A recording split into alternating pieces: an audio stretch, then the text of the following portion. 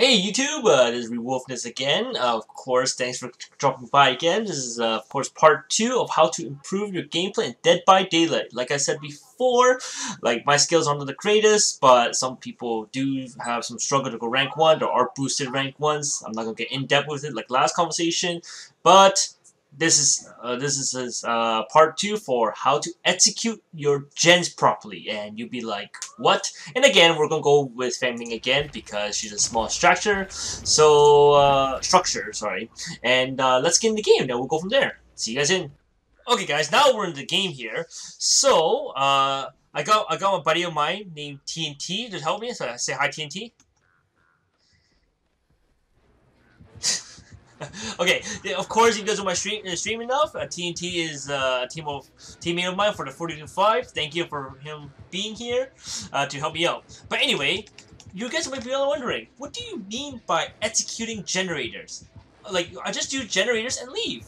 Unfortunately, in a lot of high-level killer plays, if they can only catch one person and getting gen rush, which is pretty common, they will condition the survivors in a certain way. What do you mean by conditioning is that they will protect certain generators, such as like this generator here, which over there, and one right there. You should ever see it. Well, my bird's in the way, but I'll move over here.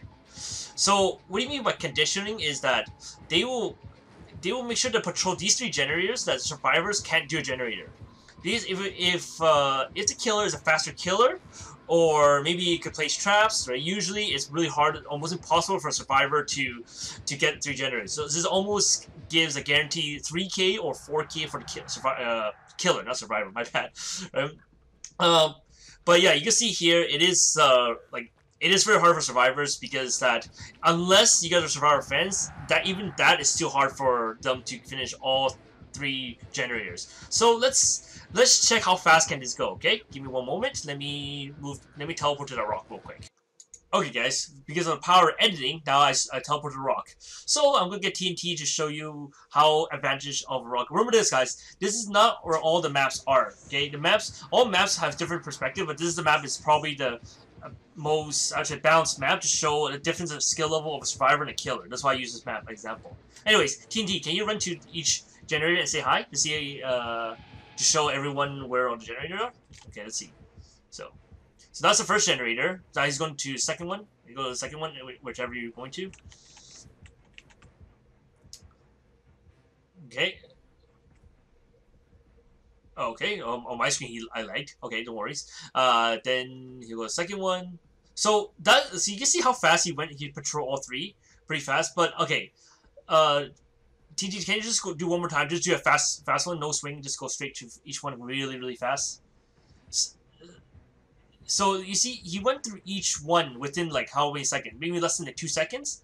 And how much 2 seconds can it give you in timer wise? And someone just went live on my stream on my left corner. You can see, say hi to that person, fed. But anyways, so yeah, see, this is where we see in here is that it's really hard for a survivor to just do 3 jennies. You guys think that, oh, let me just gen rush this. Yeah, but if you gen rush wrong, it would just give killer such a huge advantage. So if you, maybe example, we finish that generator there, leave that generator up, and maybe finish one of these center ones, the killer will have to go out of line of sight of everyone. But in this site here is that the killer could easily see everyone here.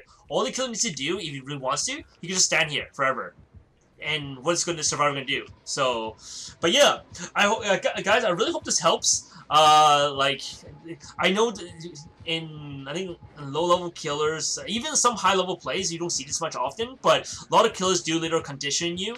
And like, if you run into some killers like maybe Billy, Nurse, Doctor, Spirit, it's the chance of winning is really low, even for survivor friends. But yeah, hope you guys enjoy it, and say thank you to TNT, or this video wouldn't work. See, you guys have a wonderful day. Oh, god damn it!